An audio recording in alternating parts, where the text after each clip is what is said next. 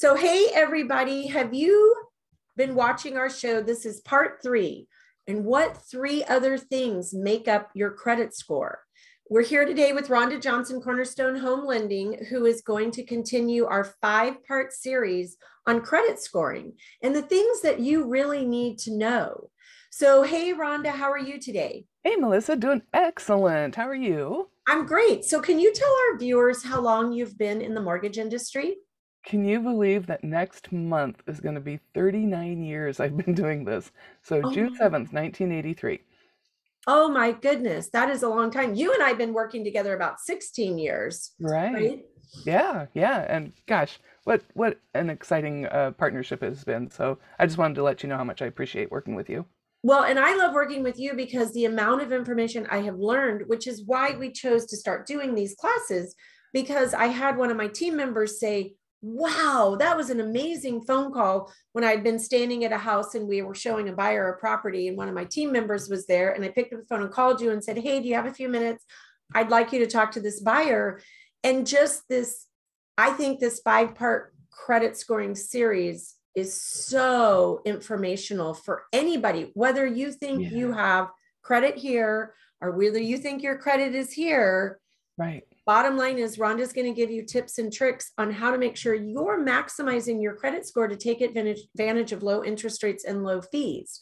right, So today we have three things that make up the last part of the credit scoring, right? right. So remember, our first class was on your payment history. How does that affect your credit score? Which is the biggest piece to your credit score, but it's only 35% of the overall score. So there's 65% of other things that affect your credit score. The next one we talked about was how much you owe on your revolving credit accounts. So these are your credit cards and that kind of thing. So your balance to your limits has a 30% impact. And that if you didn't have a credit card at all, you could be losing up to 255 points of your credit score. So that's a huge factor as well. Now, there's three more things that are going to affect your credit score that we want to talk about. So the first one is the length of time that you've had your credit. So sometimes, if we have somebody who's either just starting out and building their credit, we might ask them to get a secured credit card to start building credit. Or maybe somebody was fine with their credit, they had some kind of a life event, and now they're trying to rebuild again after this life event. And we might have them get a couple of secured credit cards to help rebuild. And oftentimes they're little balances, so like $500 or $1,000. And then as credit starts building, they get better offers with higher limits. And so the original tendency is to close out those original first cards that they got to help rebuild. But I really encourage everybody to continue to use those first ones because that's going to give you a 15% boost in your score by keeping those accounts as long as you can. Now, when you have say like a car loan, and you start off very high and then you pay it down, pay it down, pay it down until it's paid off, once that closed loan is about 24 months old, it's going to start fading out of your credit history. So those things are kind of short-term credit scoring impacts. But when you have a credit card, it goes on and on and on and on and on. And so it helps build up that length of credit history. Okay. And so, again, something really to think about. Don't just be chopping up credit cards. Talk Right. to a mortgage lender first if you're thinking about making a large purchase that's going to require financing, correct? Exactly. Right. So keep those older accounts open. I think I told you a story, personal story of I had a couple of credit cards. My husband's family is 100% out of state. And so I always kept these credit cards just hanging out because I knew with his family aging, we were going to have some emergency plane trips. And when it was interesting because when COVID hit, then people were getting laid off. They were using their credit cards to live, and then they weren't able to make those minimum monthly payments. So the credit card companies kind of did this big sweep, and they said, if they haven't been used in a year, we're just going to close them out because we don't want people to get into financial trouble, charge them up, and not be able to pay. So I'd had these two credit cards for 20 plus years, forever. And I got a letter in the mail saying, by the way, we've closed your accounts. And it had over 100, well, not over, it was about a 95-point hit on my credit score for closing out those 2 credit cards that I'd had for over 20 years, never late payment, no balances or anything on them, just because they were closed.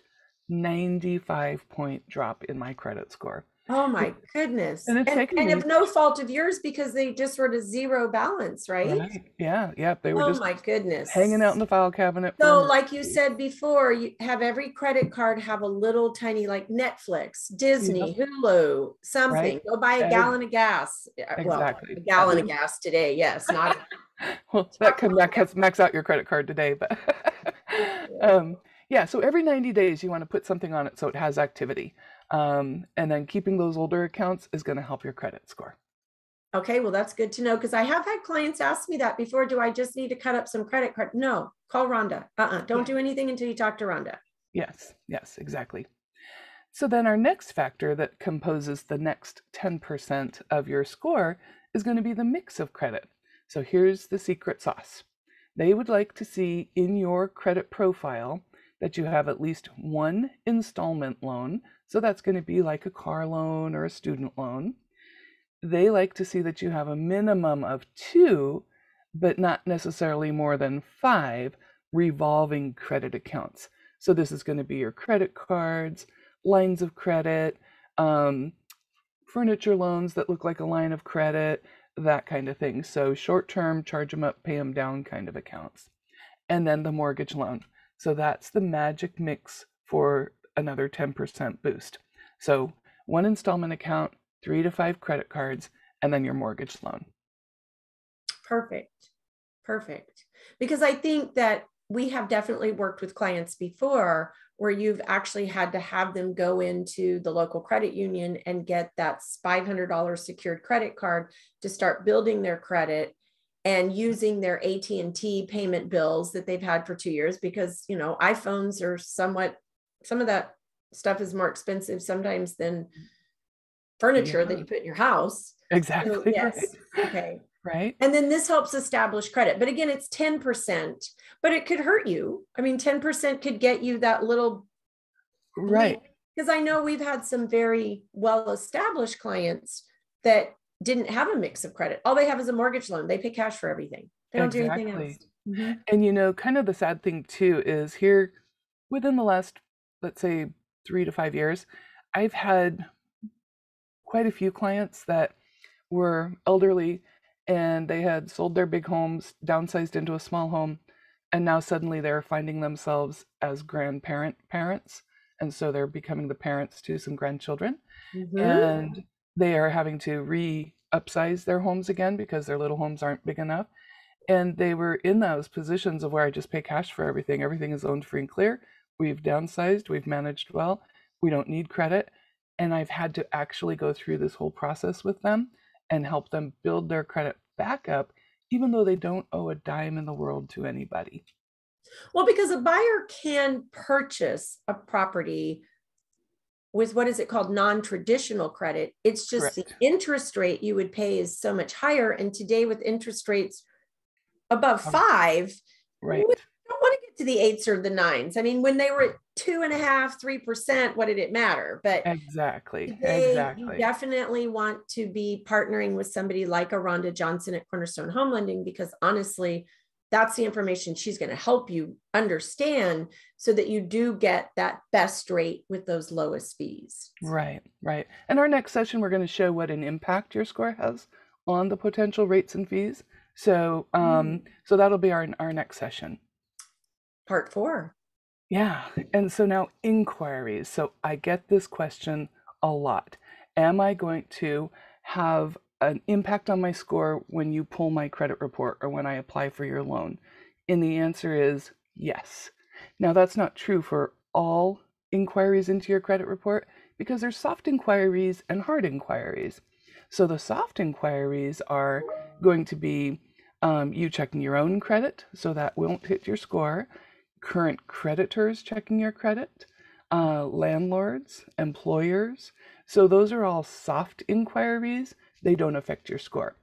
But when you go and apply for new credit that you don't currently have, that's going to be a hard inquiry, and that's what's going to affect your score. Now, something really important to know is that when you buy something like a car, because oh my gosh, they're like so expensive these days, or a mortgage, those are pretty big ticket purchases. And so it's wise for you to maybe do a little bit of shopping and comparing and seeing what kind of deals you can get. So if you do that within a 14-day window, then you're not going to keep getting hit on your credit score with multiple inquiries for those two large purchases. So remember last time you went into the dealership and you bought a new car, and then you maybe looked at your credit report and you saw 10 or 14 inquiries for this one car purchase all on the same day. Well, sometimes people will say, oh my gosh, they just tanked my credit score. But that's not really true. That car dealership knew they could go check all of the potential lenders for your car loan in that same day and only hit you once with one inquiry. But of course, their goal is to get you the best financing option so that you'll actually buy that vehicle. So the 14-day window on those two major purchases is important to note. And these inquiries actually stay on your credit report for 1 full year. And so you want to make sure that if you're applying for credit, it's really important enough to have that thing showing up on your credit report for a full year. Depending on your credit score, it could affect you anywhere from 5 to 25 points per inquiry. So the thing is that if you have really good credit and you inquire to get some new credit, you've pretty much already proven you can handle the credit you've been given, and so they're not going to punish you for getting new credit.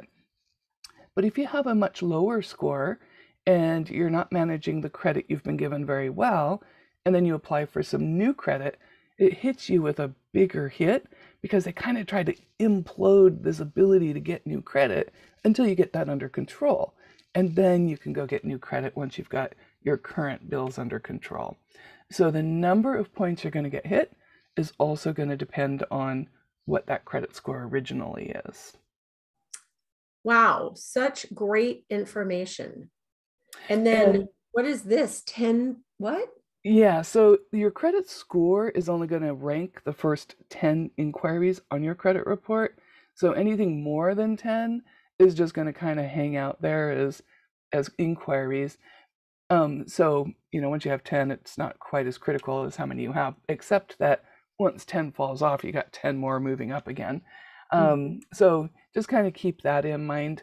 And the other thing to keep in mind when it comes to buying like a home is if we see a bunch of inquiries on your credit report, then we're going to ask you, did you get any new credit as a result of those inquiries? So you want to be prepared for that too, because we want to know if you have another debt to pay back that's going to affect your ability to pay back this mortgage. And that's why when we are out shopping with buyers, I always tell them, okay, you love this house. We've made the offer. The offer's been accepted. I know you think you want to go buy new furniture. You want to go into one of the local furniture stores and they're going to say, hey, no problem. Just fill out our don't pay me for 3 years kind of thing. Right. Well, that'll ding your credit, which looks then like open credit again, which could affect the whole credit score, that big whole picture. That's why you and I always joke and say top ramen and toast and don't make any decisions about buying anything until it's actually recorded. Yep. Because these things will affect your credit. And for some people on that little border, that 25% drops you down and then you can't. Right. They all of a sudden don't qualify. Because don't you guys pull the credit report again right before closing? Correct. So we do a refreshed credit report within 10 days of closing. And again, they're going to be looking for those inquiries. They're going to make sure the credit score hasn't changed. They're going to be looking for any new derogatory credit. So you need to be really focused on buying your house and nothing else. Right. I always say buy the garage first, think about the car later. And let's get you into your home, the roof over your head, before we try to get some new wheels, So those are the last 3 factors. So payment history, balance to limits, the length of credit, the mix of credit, and inquiries. Those are the factors. That makes up the 100%. Correct. Mm-hmm. So if you're just tuning in to part 3, make sure that you go watch part 1 and part 2 to learn about part 1, talked about the first thing about credit scoring and what that percentage is. Part 2 was the other percentage. And it's very important that you understand it. There were some great tips in there. So thank you, Rhonda, very much. This has been great information for our viewers. Anything else you want to share? No, I'm just kind of excited for our next week's session to show how this all ties together. How does this actually affect you personally? And this will be not only just for buying a home, but credit cards, student loans, car loans. So it affects everything in your life. So we'll be going into that in a little bit more detail next time. And imagine if this was just taught at high schools all across the I country. know, Wow, what right? a different world we'd have today, right? Yeah. You know, the Something to think about. interesting thing though is that whenever I talk about this with teachers, then they always say, gosh, why didn't I ever know this? Why didn't nobody ever teach me this? So Mhm. that's why they don't teach it to the students in high school, because they didn't know it because they weren't taught it. Well, the beauty is today we have this thing called YouTube. And Yes. so if I want to know something, I type on YouTube, how do I fix my credit? So we will make sure that these types of shows pop up when you're searching for that. So please make sure that you put comments in our channel and let us know if you like what we're doing, if you have questions, if there's things that you would like more information about. We are happy to do that. This actually 5-part series came because we do have questions from buyers all the time. And Rhonda and I thought, well, let's just put it out here and let's answer it. Yeah. We do shows once a week. So please follow me on Instagram or Facebook at Melissa Harmel Realtor. And we will see you again next week for part 4 of our 5-part credit series.